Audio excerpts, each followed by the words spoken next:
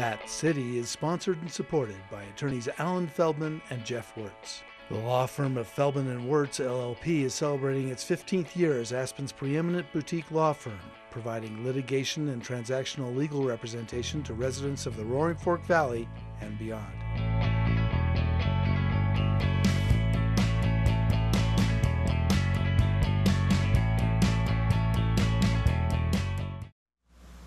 Good morning.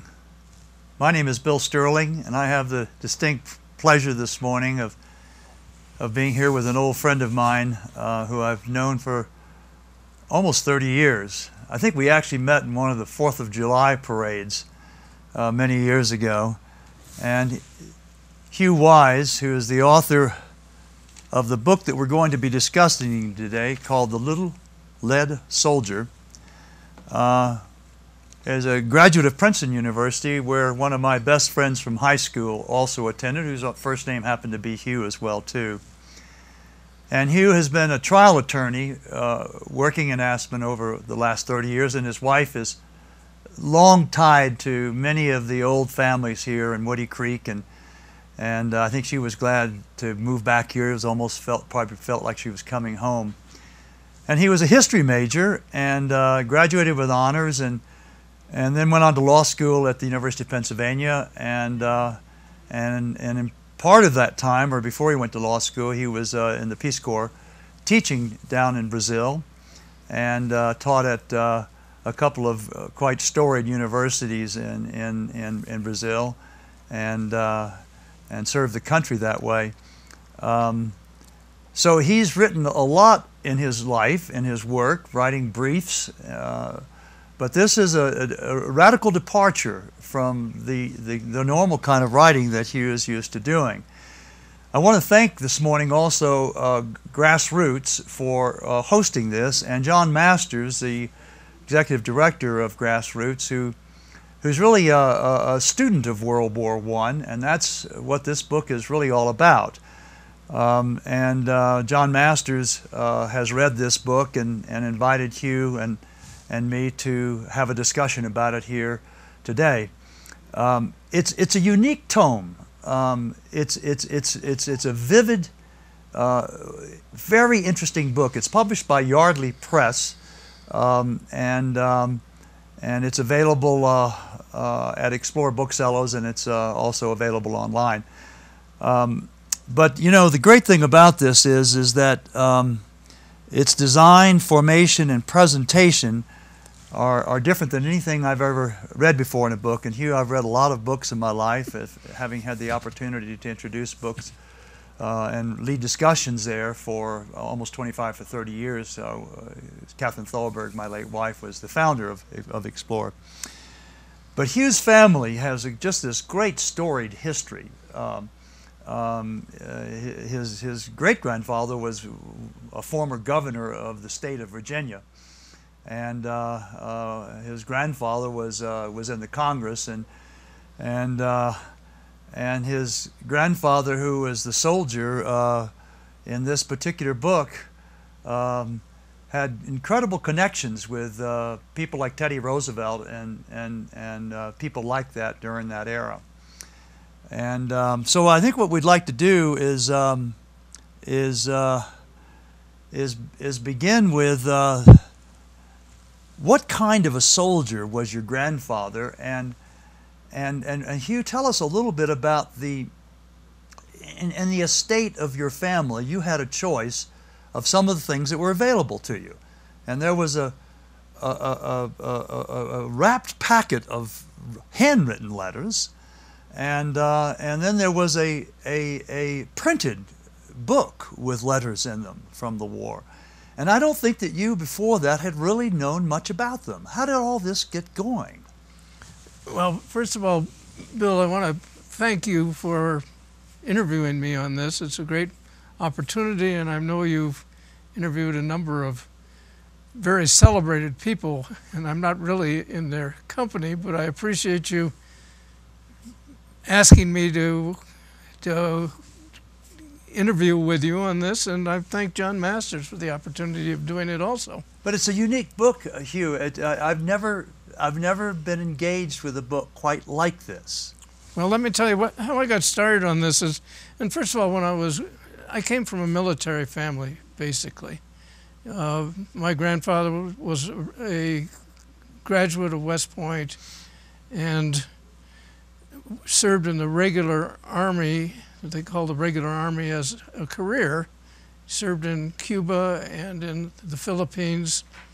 And my great-grandfather was a Confederate soldier, and my great-great-grandfather was a Confederate soldier and was also a general.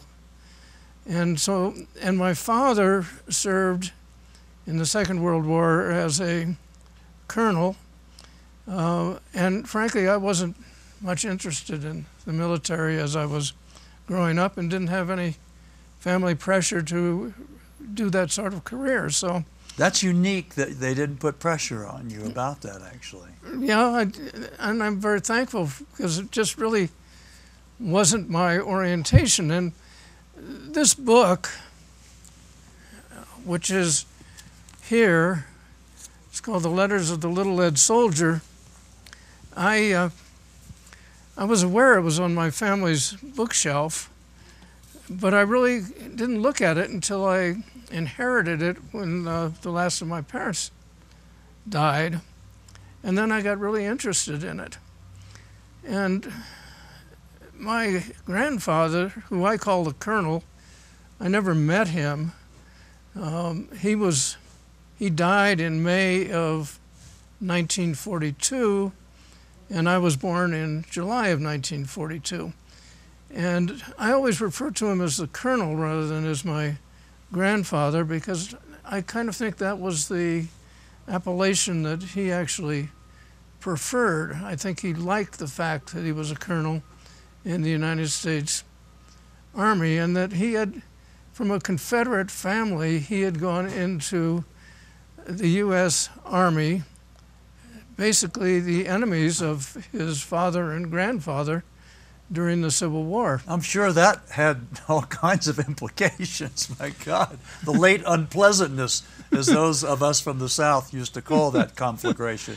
Well, I'm sure, and I was a Northerner, basically. My great-grandfather moved up to New York after the late unpleasantness, and after that branch of the family stayed north. Well, there are a lot of the Wises that stayed south, but I was definitely a Northerner. But then I started to read some of the letters that were in there, and I realized a couple of things. One, that my grandfather had a wonderful power of description. And I was just kind of amazed. I'd like to read a couple of things. Before you start reading, tell us what your father told your grandfather and what your father gave to your grandfather before he went off to the Great War.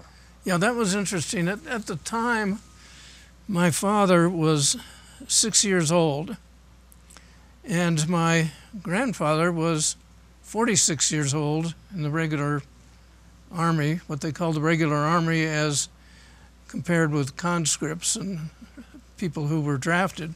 He was a career Army officer, and he said, my father said to my grandfather, I'm giving you a little lead soldier, and I'm going to ask the little lead soldier to write to me, and to me being my father, about what was happening in the war. And I inherited also the little lead soldier himself, which is right here.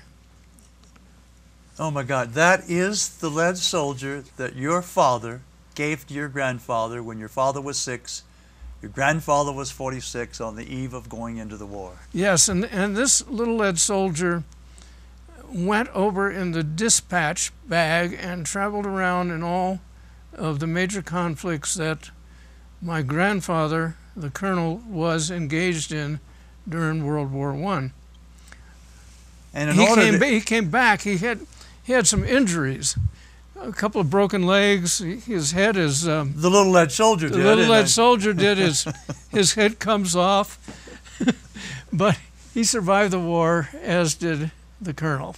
And so your grandfather was faithful to the promise that your father asked him to do, which was to ask the lead soldier to report back about what was happening to him. Absolutely, and he wrote these magnificently descriptive letters. And they were from the lead soldier to your dad.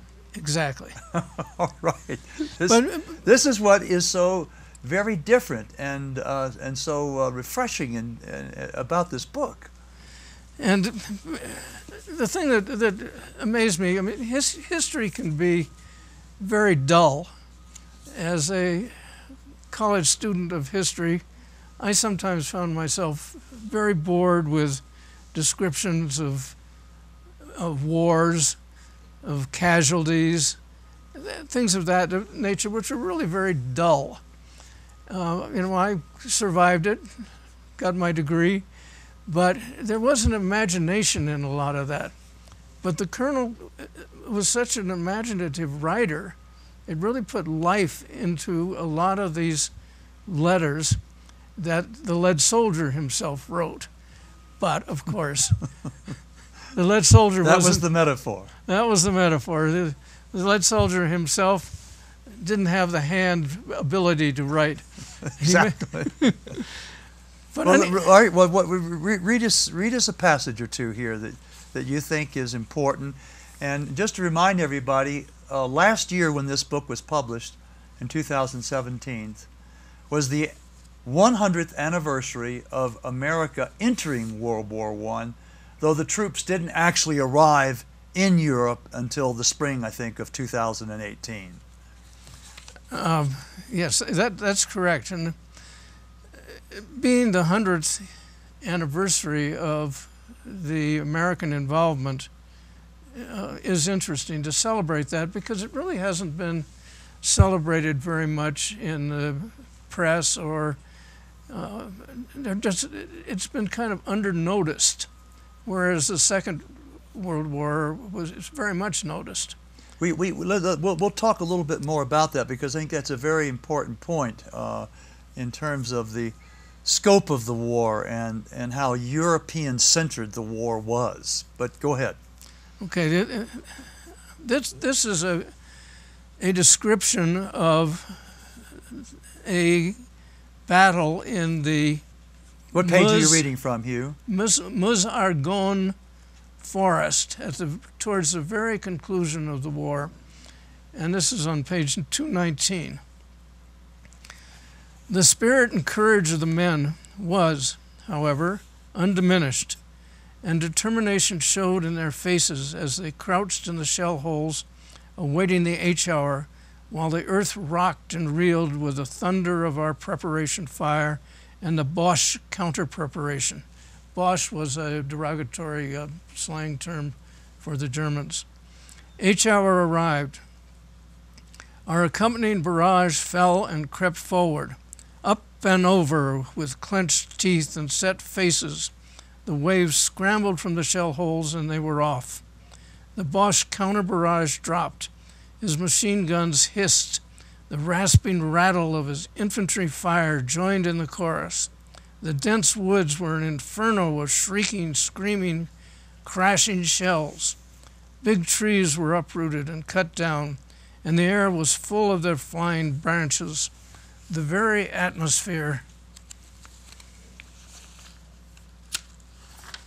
seemed hot from the rush of the projectiles, but through it all pressed those khaki lines, on, leaving their trails of writhing and motionless forms, but unhesitating, and, dashing through the shower of grenades, they leaped with their gleaming bayonets upon the Boche trenches, and on the successive waves leapfrogged till the position was ours. Now, I read that and thought that was a pretty graphic description of this battle. But then I read further on about what happened after the battle. And let me read this also, because it shows how graphic and how terrible this war was. I entitled the last chapter The Debacle. This was following that particular confrontation. When the officers assembled this afternoon, it was a pitiful little gathering. There was no major, only 4 of the 17 captains, but a remnant of the former big bunch of lieutenants. Do you remember that we received 18 lieutenants in the replacement at Bois d'Est on October 10? 15 of that 18 are casualties. One of the battalions is commanded by a captain, who is the only captain left in it. Another is commanded by a first lieutenant. Another is commanded by a second lieutenant. 4 of the companies are commanded by sergeants, having each lost its 7 officers. And 1 is commanded by a corporal, having lost all its officers and all its sergeants. All of the battalion adjutants, all of the battalion intelligence officers, and all of the scout officers were killed or wounded. Only 3 of the 7 surgeons remain. 2 of the 3 chaplains are casualties also. The regimental staff now consists of 2 officers. Now that to me was a horrible result of this battle that was so graphically described. And I got interested in why in the world did all this happen? And in doing the research, and I did a lot of historical research on this, I found out that the American troops had been assigned by the supreme commander, who was a Frenchman named Ferdinand Foch, to the most difficult terrain that any of the other forces, the British and the French, were facing. And they were assigned this task with the most inexperienced of the men that were available in the First World War. And I got fascinated about why in the world did that happen. And there were great confrontations between the American general, Jack Pershing, they called him Black Jack, and Foch and the French and British commanders. This is all about that amalgamation of the American troops to join in with primarily the French and British forces. Right. The French and British basically wanted the Americans to send over men that they would put into their ranks. In other words, replacement for all their horrible number of casualties. They wouldn't have a distinct kind of persona. They would not have a separate army. Mm-hmm. And Woodrow Wilson, the president, instructed Pershing, and Pershing was totally in favor of this, to have a separate American army so that the Americans would reap the glory that would come from what they expected to be the victory and participate in the spoils after the victory was won. So Pershing and the French and British commanders were in constant battle about how these troops would be used. And the Meuse-Argonne was one of the first areas where the American troops had their separate identities and went their own way. And according to the French, they did a terrible job. Now this was actually on French soil, but in sort of northeastern France, and the terrain was quite, as you were describing, hilly and difficult in terms of the battles. Yes, that's exactly. This battle particularly. That's true. And this battle particularly, it was heavily forested. The Germans were really well entrenched, and it was very difficult to get them out of their trenches. They'd been for 4 years, they'd been building these trenches, and they were really solidified. And that made it very difficult for the Americans to get through these lines. And the French Prime Minister, Georges Clemenceau, was very upset. They called him the Tiger because he had a sort of ferocious personality. Mm-hmm. He wanted Pershing to get fired. And after this battle started, it had to pause because the Americans weren't getting anywhere. The Americans had to regroup. And they did that, and then after a 4-day pause, they Pershing actually challenged General Foch, I think, during that 4-day period. Yes, he did, and there were disagreements. But it's interesting, if you read Foch's memoirs, he didn't report there was any great confrontation. If you read Pershing's memoirs, he was standing up to Foch and basically drawing lines that say, we will not do this unless we have a separate American. Foch doesn't mention it at all, which, again, as a historian, makes me think, the tale really belongs to the teller, and it's up to the reader to judge, if they can, what is right. Well, what's so great about this book, beyond the intimacy and the personal aspects of this and the whole thing of your family and its engagement with this, is it's an American point of view about World War I. These letters that came back to your mother, to your father, and interestingly enough, the American voice about World War I has been minimal. Most of the accounts have come from European writers and other writers. And so that's another thing that I think is so special about this book, is getting that American point of view. I mean, we ended up being in the war, literally engaged in the barely 6 or 7 months. That was all in the whole 4 years of the war. That's true, and there were 52,000 American killed in that war in that very short period of time. Good Lord. But another thing, going back to the American point of view, it's very interesting because I inherited letters from my grandmother to the colonel and the colonel back to my grandmother, and she shows what the ordeal was for a wife left in the United States around New York with 3 young boys. They had no place to live. There were no accommodations made by the Army for them to have housing. She lived in that short period of time in 12 different places. Oh my goodness. Going from relatives. At some point she lived in hotel rooms.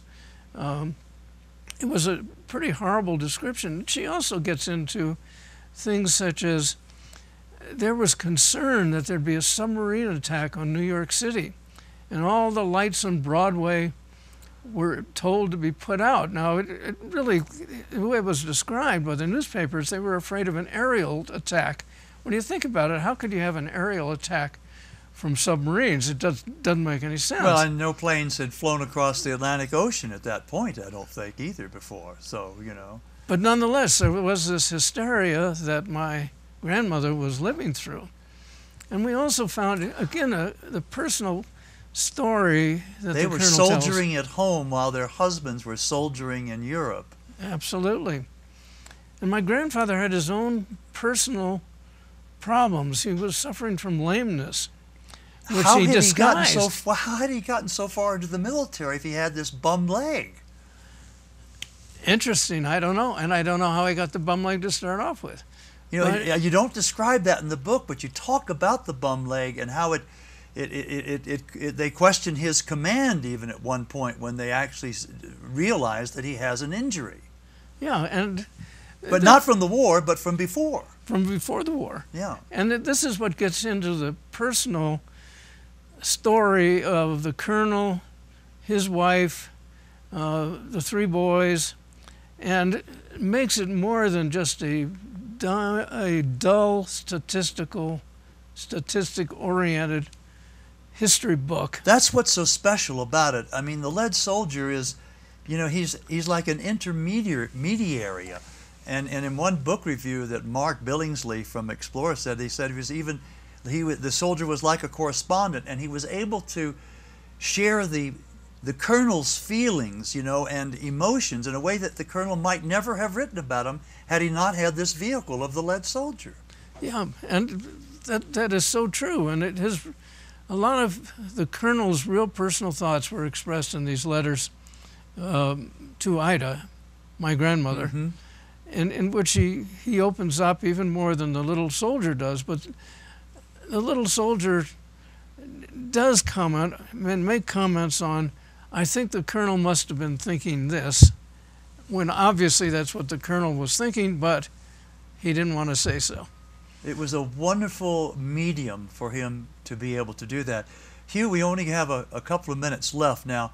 What was so interesting, the Standing Army of America in 1917, 1918 had to be fewer than 100,000 troops. That's true. How many had, probably, and then eventually, I think, as many as 1 million American troops ended up being in the conflict in that last 6 months of the war. It was amazing, and really the Americans won the war for the Allies because there were so many of them.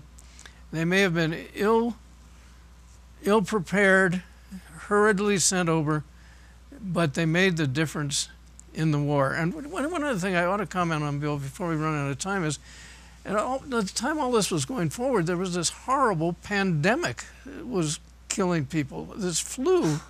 It was a worldwide epidemic in 1918. It was unbelievable. Yeah, and the people were coming over on the ships, and the soldiers were coming over the ships and dying on the ships because of this influenza, which made it much more difficult for them. Hugh, we've only got 2 minutes left to go, and we could go on and on with this. What would you say is the single thing that changed the pacific attitude of President Woodrow Wilson to enter the war? Well, it was a real odd event called the Zimmerman Telegram, where basically the Germans were inviting the Mexicans to take back where we're sitting right here, all of the southwest of the United States, and the Japanese to take over the Panama Canal. And that got publicized, and it was an immediate outcry from the press, and that really was the final straw that caused the United States to get involved in this war. This book, everybody, it's just crisp, it's clear, and it's descriptive. Hugh is a very talented writer, and he did incredible research, not just research on Google and Wikipedia, way beyond that. And you had a damn good editor, I think, and I think we're very lucky to have Hugh in our community who's already working on another book. Do you want to briefly tell us what the topic of that next book is? Well, it's going to be about the press reports in the Spanish-American War, which were totally false, which really launched Theodore Roosevelt onto his political career. And Hugh's grandfather was a friend of President Roosevelt, and he was in the Spanish-American War as well too. Hugh, thank you so much for taking the time to share this with us, and thanks to Grassroots for the programs that they do all the time.